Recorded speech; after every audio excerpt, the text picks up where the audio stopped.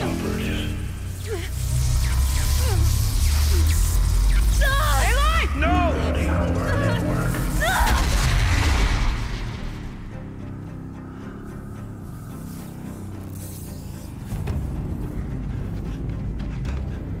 Maria! Don't! Spirit! Scion, please help me!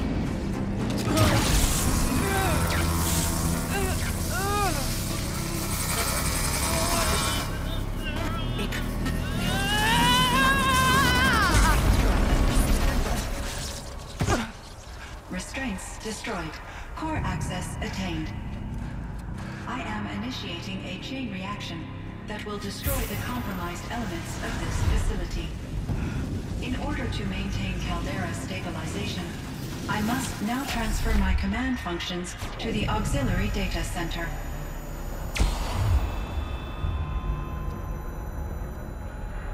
Aurea, I'm free.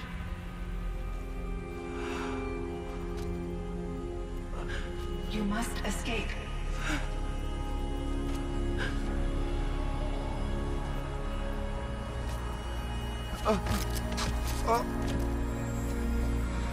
My sister!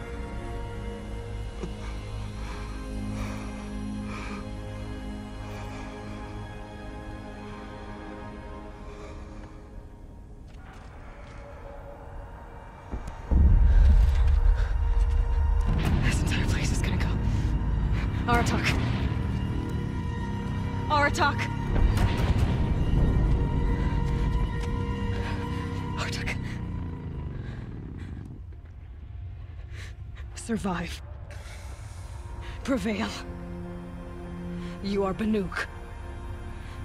What else matters?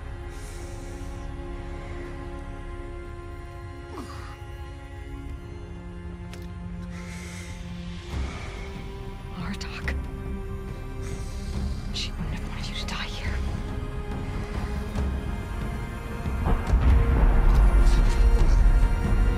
Let's go.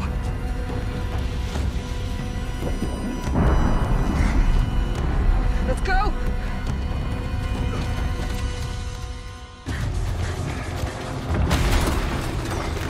One of those? It's the only way!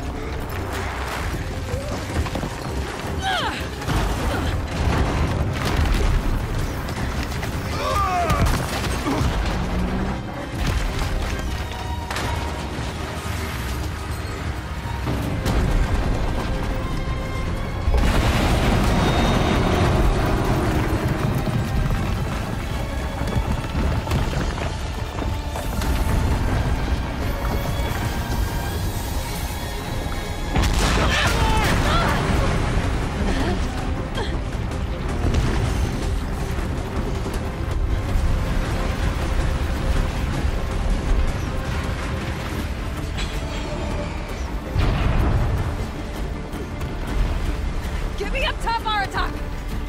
Now!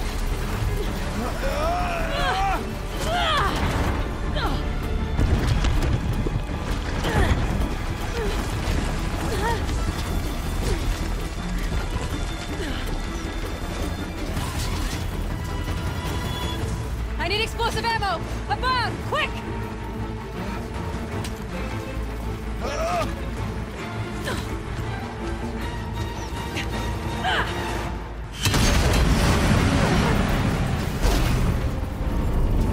Great Banukai.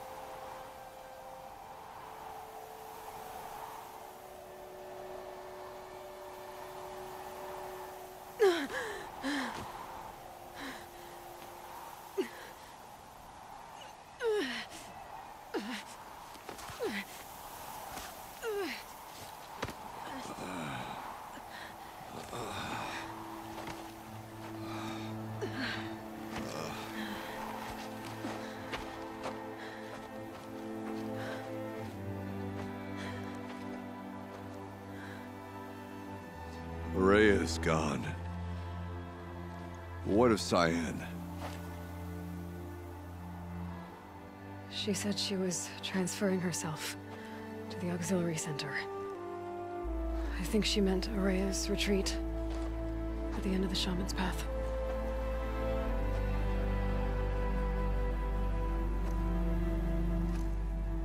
Then I will meet you there for the last verse of my sister's song.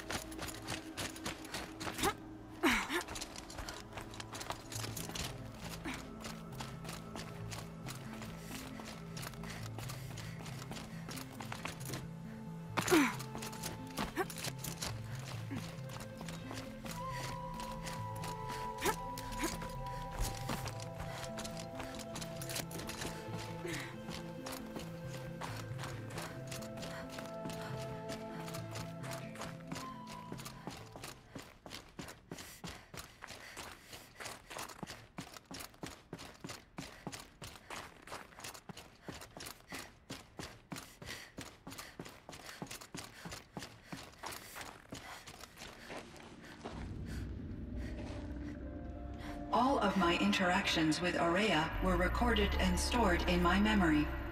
I'd be happy to play any of them for you, but there was one in particular I thought you would want to see first. I captured it 4 years ago, just after I told her that I could no longer defend myself against the daemon's attacks. I will speak of this to my brother. Aratak is strong. At the Battle of the Frozen Ghosts, he took 3 Karja arrows and still came back to camp carrying a wounded scout. Never was I so happy to see him. Or so proud. So you see, if anything can be done to defend you, he will give it all he has. Aloy's here. That's enough for now.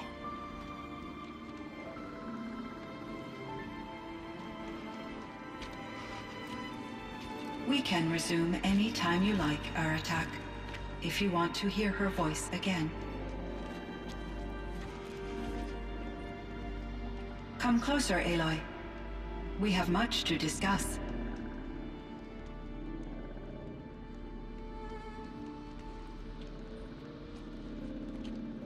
Hello, Aloy.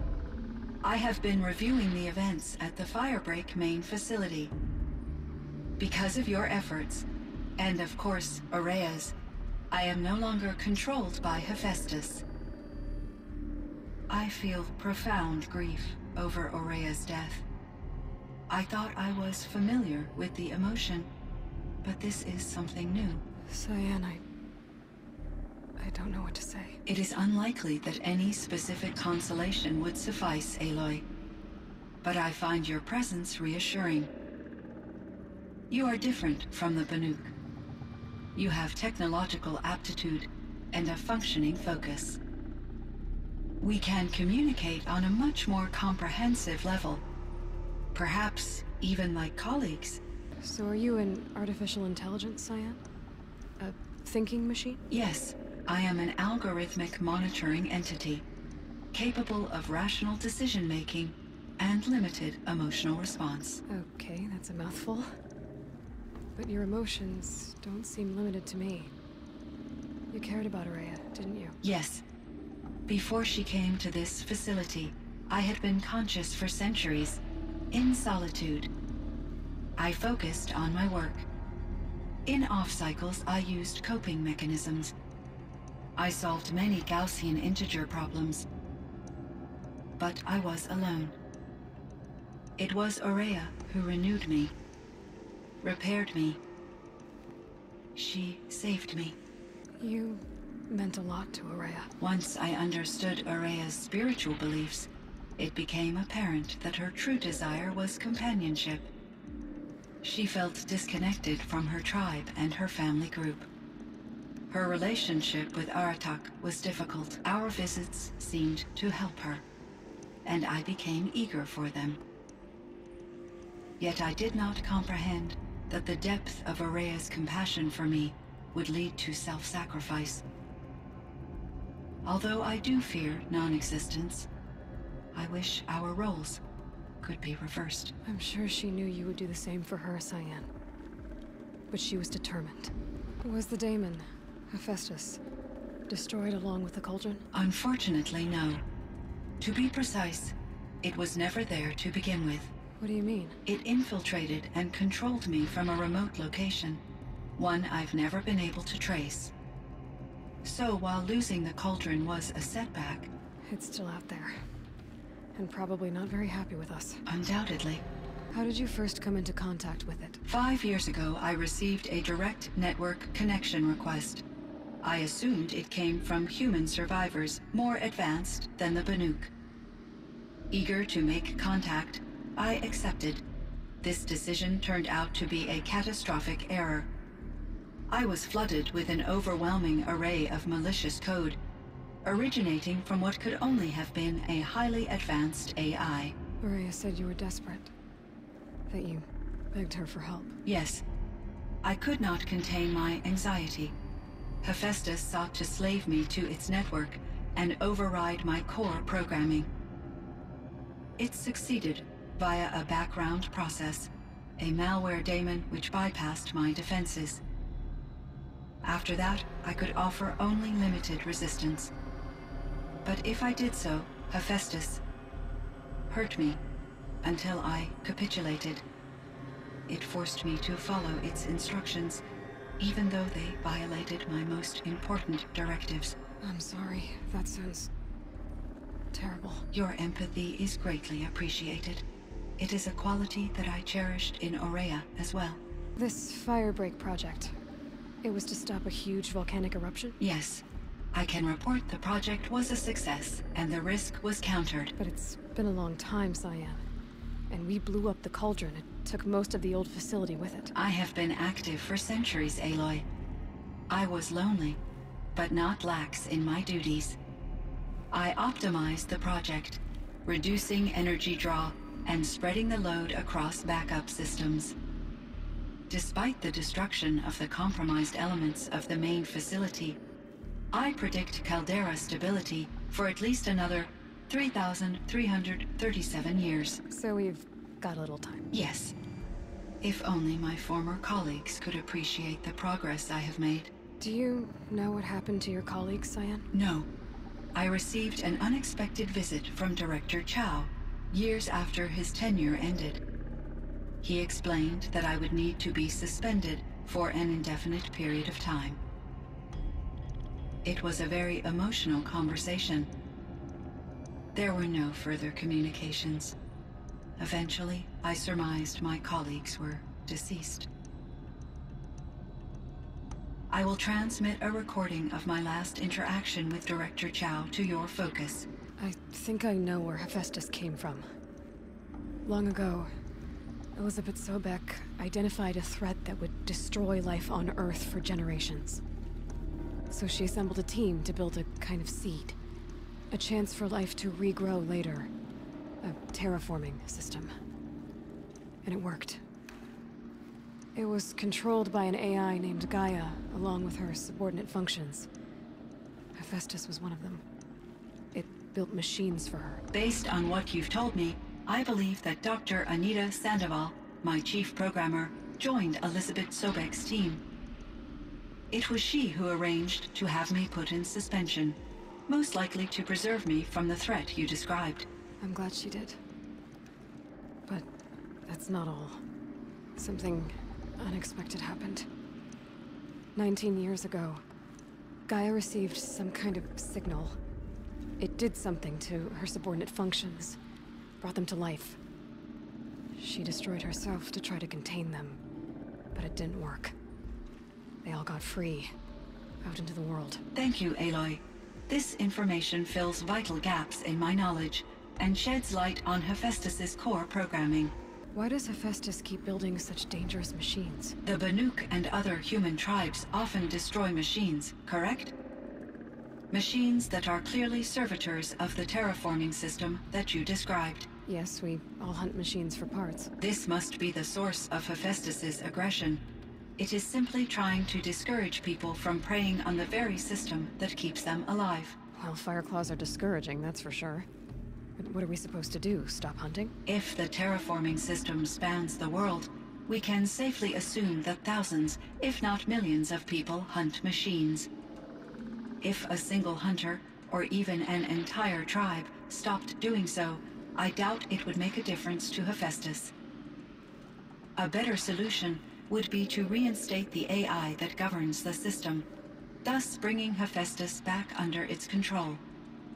When I think of it, out there in some unknown location, free, hungry, willing to kill or dominate to get what it wants, I feel substantial anxiety, Aloy.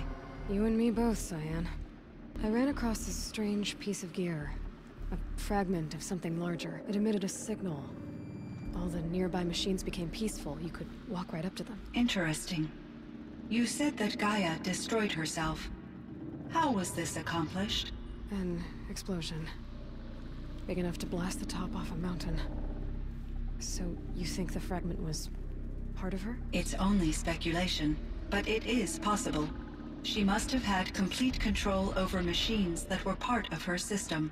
The ability to signal them to become passive or aggressive would certainly have been part of her programming. It would have been gratifying to correspond with such a benevolent AI. I wish she had survived. Believe me, Cyan. So do I. I found the strangest machines. They're surrounded by flowers that look like flowers themselves. There's code embedded inside them.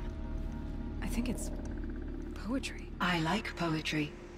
Here's one I think of often.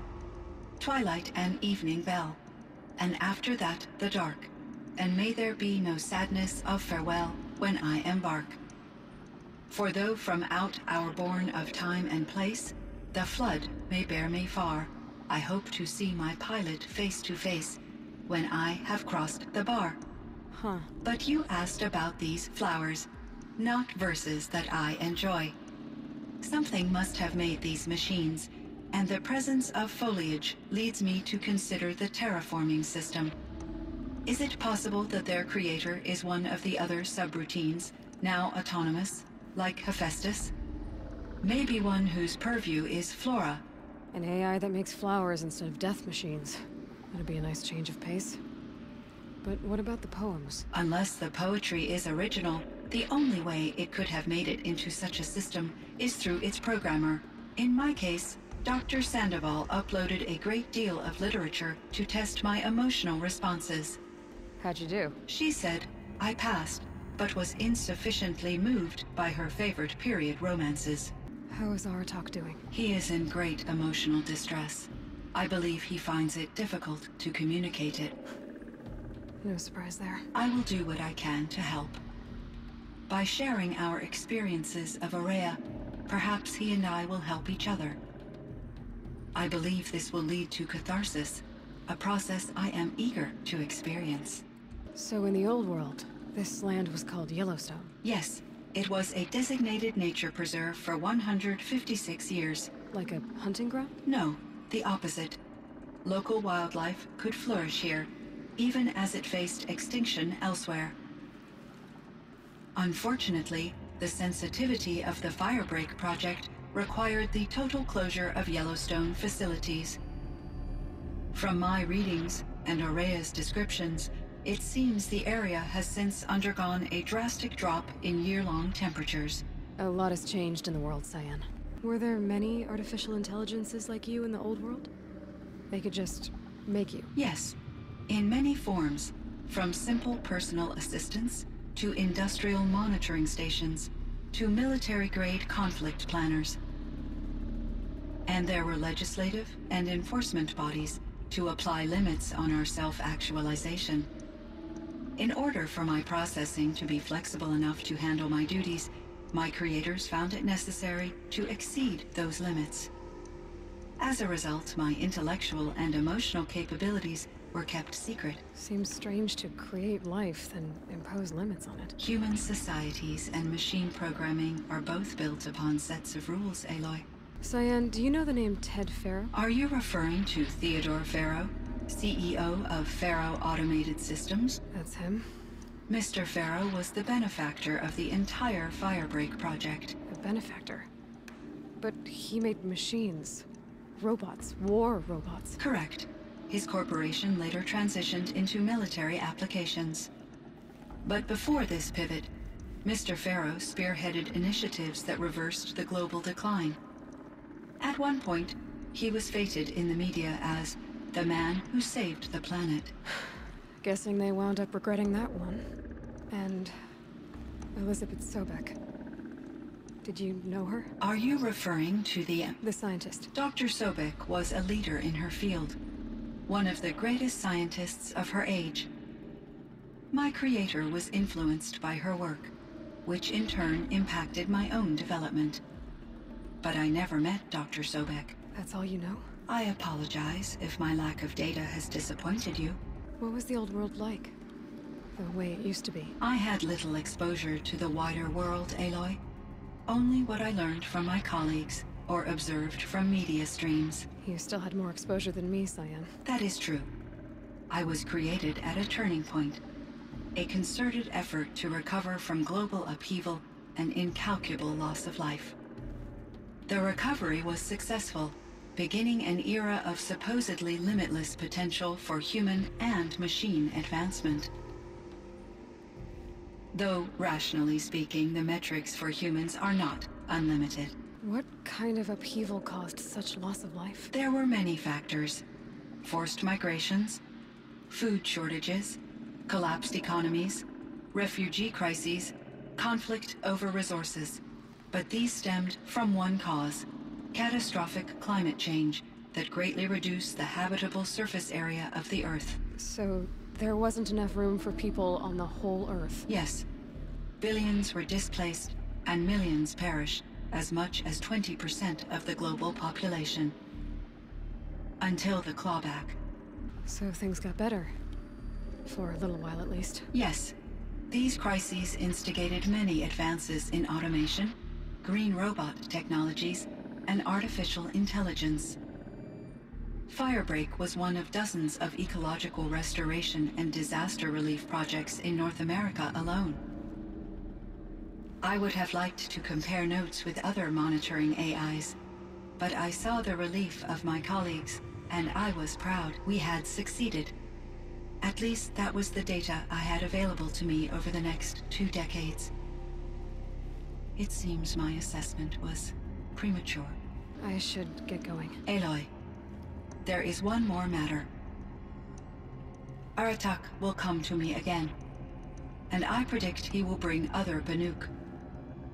I have no desire to contradict their view of the world, their spirituality. Due to my uncertainty, I omitted a great deal from my conversations with Aurea. You're asking me if you should lie to them. Broadly, yes. I trust your judgment, Cyan. You were cautious with Aurea. You had to be. You didn't know what had happened to the world. So, keep doing what you think is best. As long as you ditch the superstition eventually. As the Banuk believe I am a supernatural entity, I cannot predict how they will react. Just answer what they do ask the best you can. The truth will come out. I see. I will follow your advice. Will you return and tell me about your experiences in this new world? I may be able to provide further insight. I'd like that, Cyan. I'll come back when I can. I should check on Aratak. See how he's doing.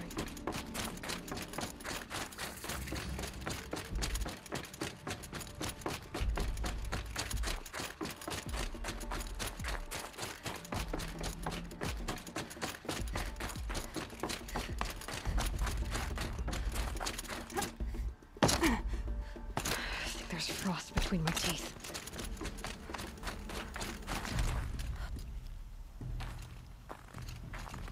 My chieftain, Just... Aloy. as you wish. I wondered if you thought... that if I'd never come along, Araya might still... If you'd never come along, I would have marched my kin to our deaths. Araya would be alone, and the spirit she sacrificed so much for would be lost. Either way, I would not have been able to protect her. You didn't let her down. You helped her do what she wanted. To find her destiny. If that's destiny, I wouldn't wish it on anyone. That's fair. But she was ready to face it. Only in the struggle against death do we find, even for a moment, the spark of life. Truly, Araya found the spark. I'm proud of her. Though I grieve for her passing, at last I truly know who she was, and why the spirit was so important. For so long she told me, if only you could have heard it, brother. Now I understand. There's something else, isn't there? I can't stay here, Aratak. And where I'm going, the Warrak can't follow. Besides, it already had a chieftain before me. A strong one, I think. A wiser one, for the path we shared. The daemon is gone, but there's much to be done. You mean the new units that Cyan said escaped the Cauldron? Yes, fire claws. Now Tuke has been tracking them from Song's Edge. I could help with those. I have no doubt. You're practically Banuk.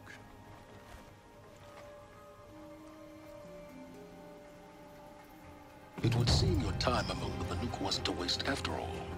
Firebreak, Cyan, Hephaestus. All very interesting. So, the signal that woke Hades woke Hephaestus too. And unleashed them on the world. As minds of their own. So it seems. Parts of Gaia given life. Aberrant life. Transformed from docile subordinate functions into rebellious intelligences beyond our understanding. Our current understanding, anyway.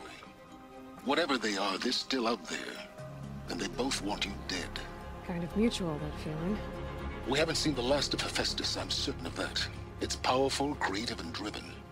It won't stop building new hunter-killers, which means that someday, we may have to stop it.